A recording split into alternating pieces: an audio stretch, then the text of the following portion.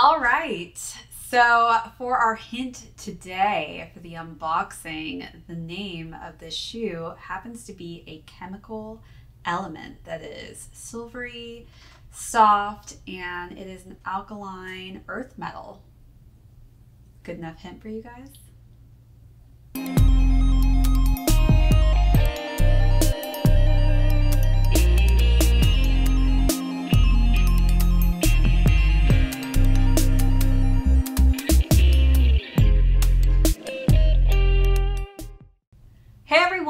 Welcome back to my channel. My name is Marissa Hill. This is ShadeTV. If you're new to my channel, don't forget to hit that subscribe button.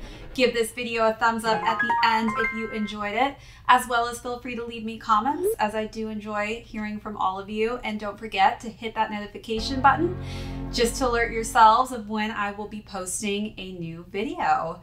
So today we are going to be doing an unboxing on the YEEZY QNTM Bariums.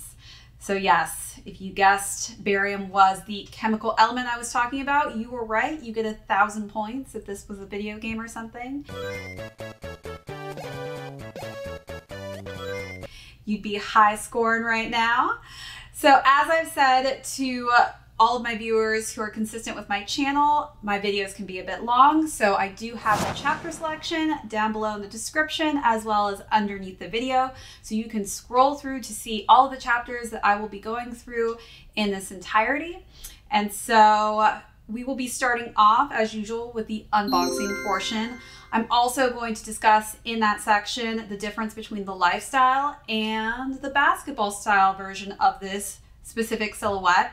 Then we're going to be going into sizing, followed by styling, and then I'm actually going to do something different today. Not doing so much of a history section, but as we all know, Gap has made a big deal with Kanye West on a new clothing line. They will be partnering with Kanye and his Yeezy brand. So I'm going to go through and talk about some details on that. And then we are going to be following that up with the resale. So let's hop into this.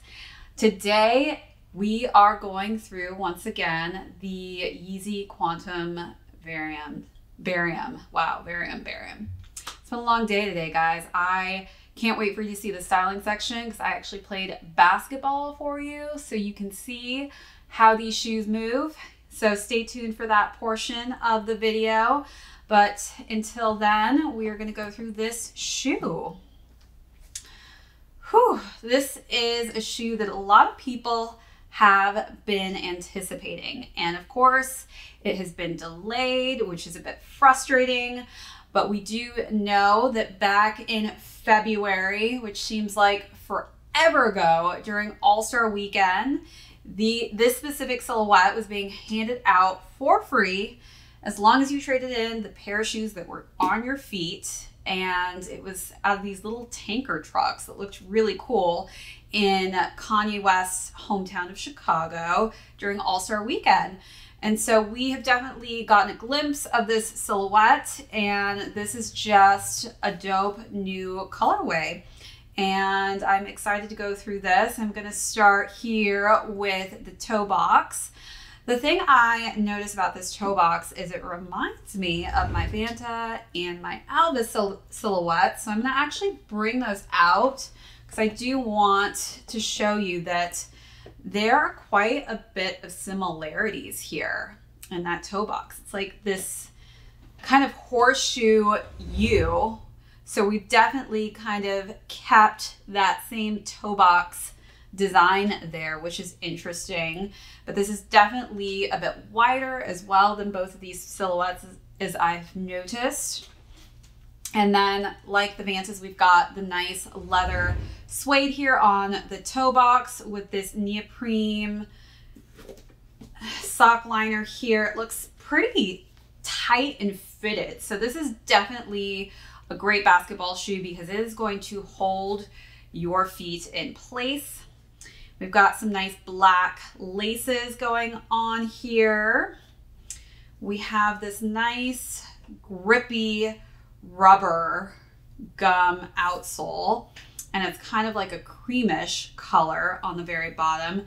And then our midsole is almost like a semi-transparent midsole. So we've got this kind of a white bottom portion of the midsole, and the top you can actually see through into this darker shade, which kind of when it hits the light gives almost an olivey tone, and can actually, it looks lighter at the top as well. So that's definitely that 3M reflective that we're seeing throughout here. And this is actually interesting. So this is a TPU cage. And so the difference between the lifestyle versus the basketball version has the TPU caging system that's on the lateral and medial side of the shoe. And so basically it's just structural differences that we're going to see in the basketball version, which this is the basketball version, versus the lifestyle version. So of course TPU shell makes sense because this is basically covering all of this prime knit that we see under here, that kind of olive green prime knit weave. And there's also some additional padding that we're going to see here in the collar as well. Definitely a lot of padding in the back here. I can feel how squishy it is. And that's just good for ankle support. And they've also slimmed down and created a more snug fit on the basketball. And that's basically to help with having extra stability. And so more or less, the lifestyle and the basketball version have the same prime knit. The only other difference is that in the lifestyle, it's a little bit more relaxed at the ankle. So you're not going to have as tight of a fit, as well as the tongue is a lot more relaxed as well. And that's just so that it's an easier shoe to wear on a day-to-day basis versus a basketball shoe, which obviously you're going to be acting athletic in it, as I hope. That's right, elbow mitt. Oh, go strong. All right, and so of course this shoe as well has our beloved boost. I love a good boost system. It's all the way throughout the shoe. And so that is definitely for some good comfort when you're running up and down that court. And then on the back here, we have like this kind of silvery color and a darker charcoal silvery color. Let's see if we can kind of match those up to give you a look at what those look like. Pretty nice together. It's got a nice shimmer to it. And let's look at the bottom. We can see the boost coming through at the bottom. This has definitely got a lot of good grip to it, so you're not going to be sliding around in the gym, because as I know, the worst thing that can happen to you is slipping around all over the gym floor and falling. Not so comfortable. All right. So now that we've kind of gone through the shoe, I think I'm ready. Actually, let's look one more. I forgot the insole here. Skipping ahead of things here. We have just the Yeezy logo on the inside and Adidas, and it looks like that is in a silvery color. Yeah. So that is for the unboxing portion. Now I'm actually gonna just jump into some shade real quick.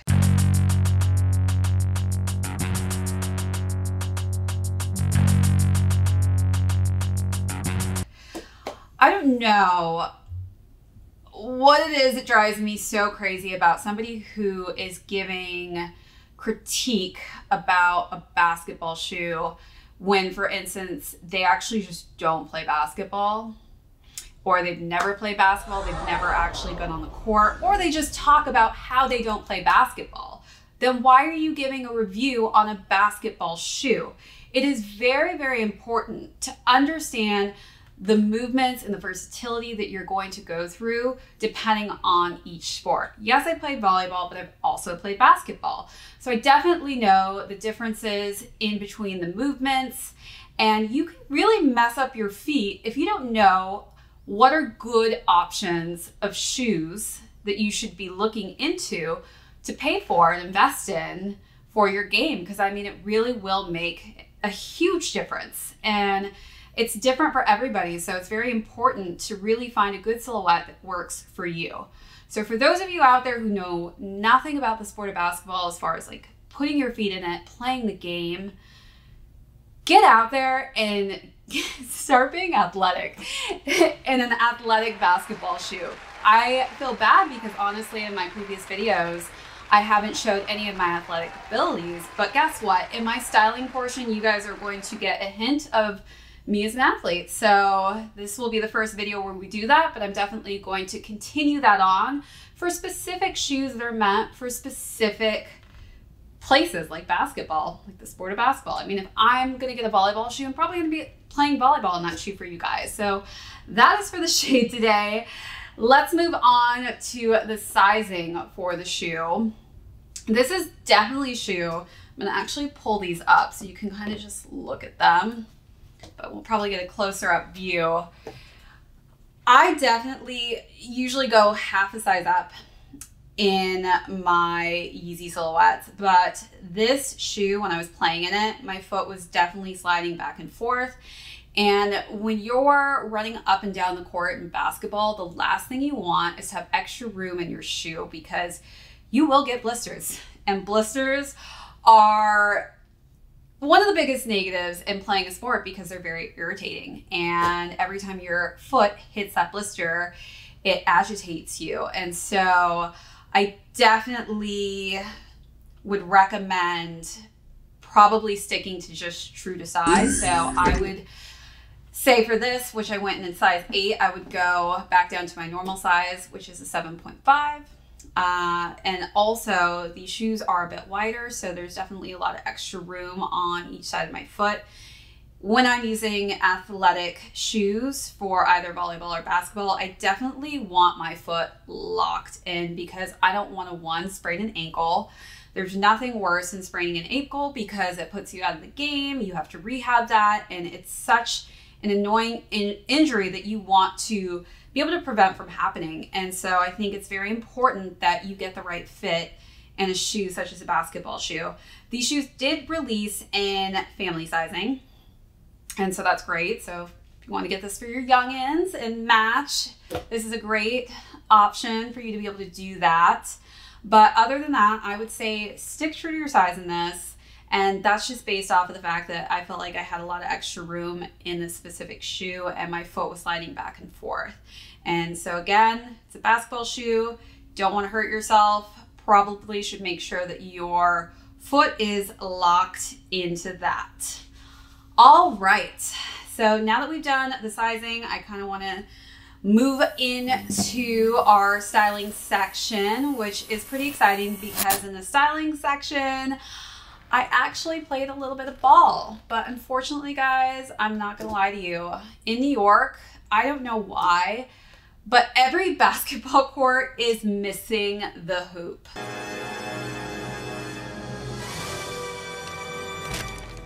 All right. They took down all of the hoops. And so it's basically a backboard. And unfortunately, I'd like to show you obviously my outfits with me making a couple shots. So you're just gonna have to imagine that basketball hoop being there and me actually like making the shots. But unfortunately, I don't know when they're gonna put those back up. So until then, I'm honestly not gonna be able to show you guys me shooting and show you some of my skills that hopefully I still have. But anyways, let's get into the first look that I wore today. Definitely an athletic shoe, so I wanted to give you guys lots of athletic options.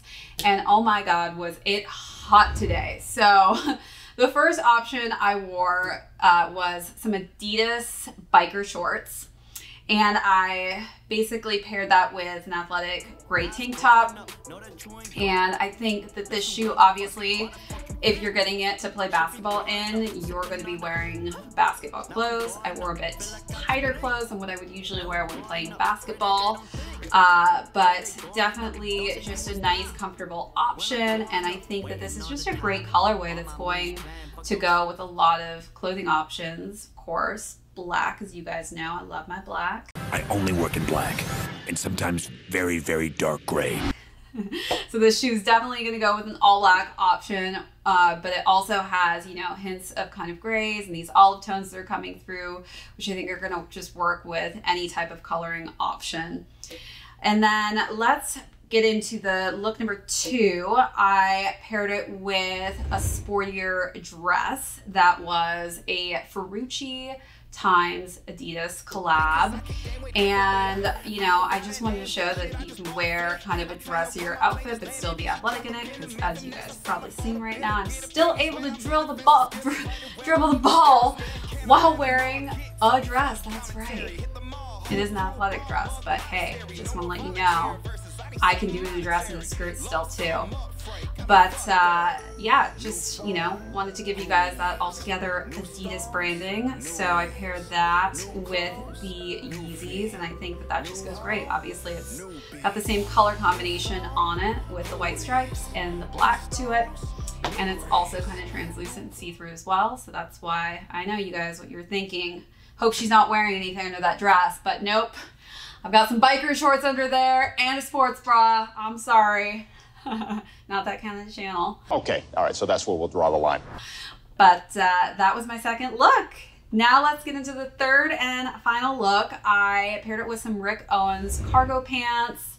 And oh my God, I was gonna wear a shirt with that, but it was like 90 degrees out. So I just stayed in my sports bra.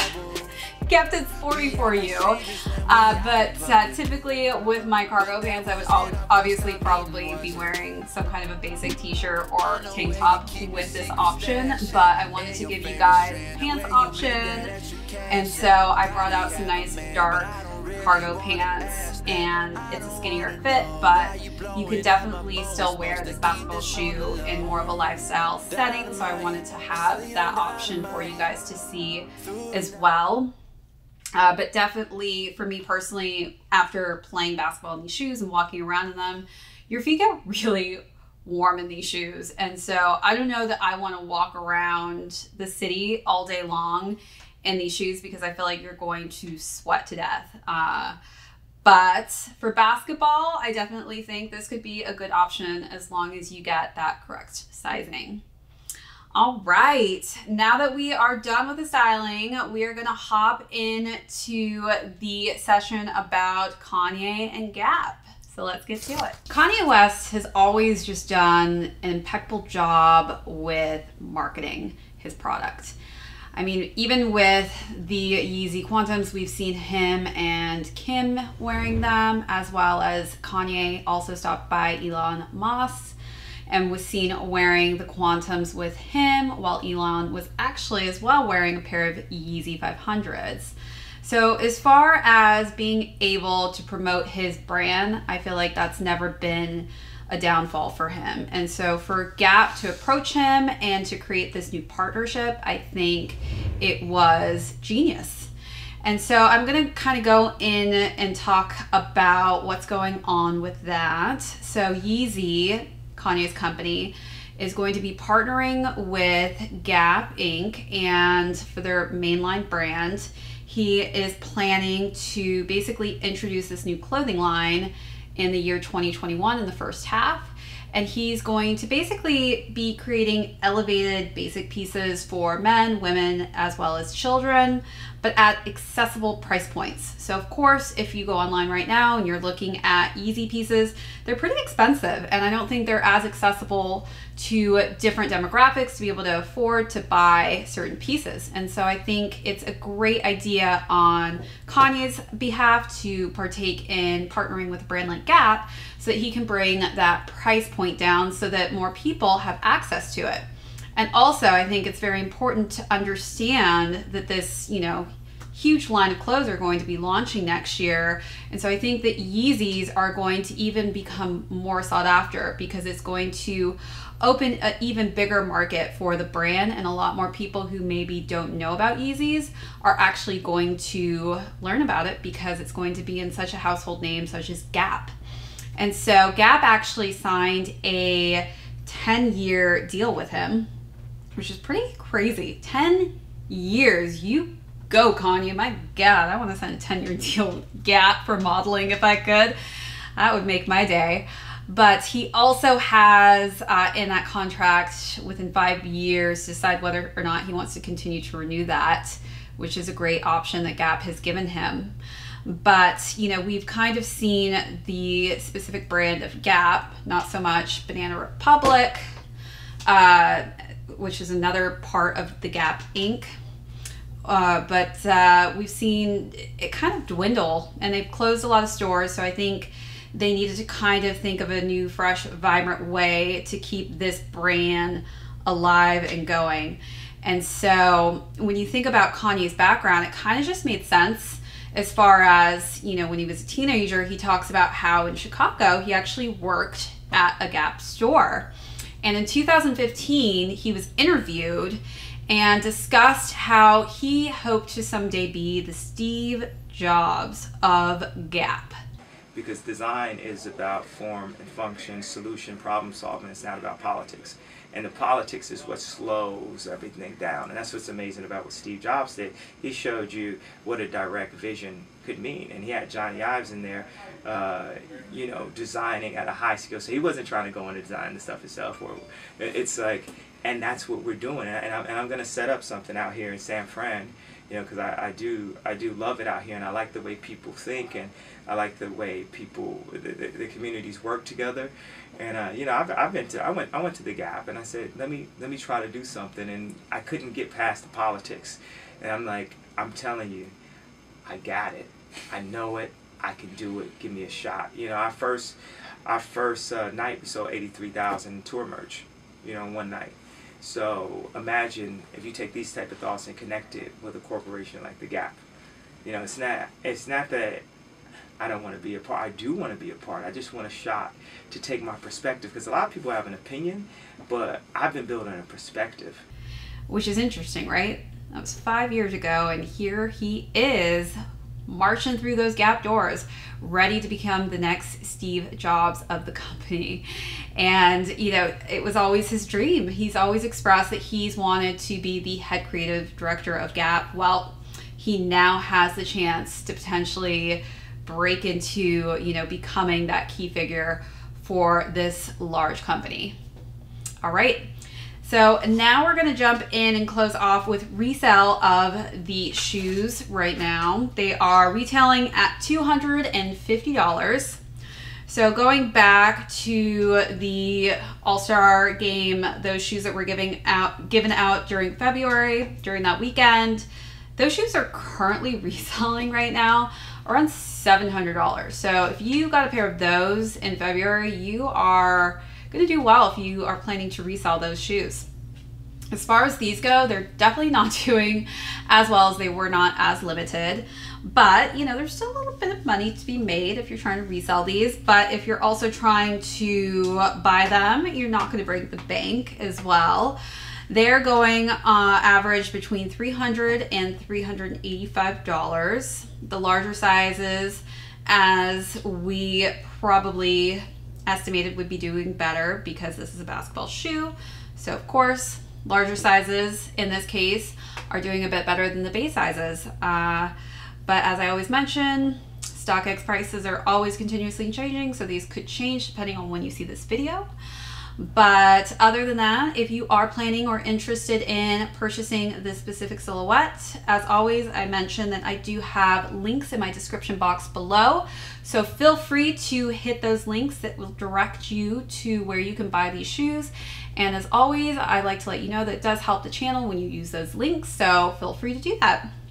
All right, guys, thank you so much for tuning in to this unboxing.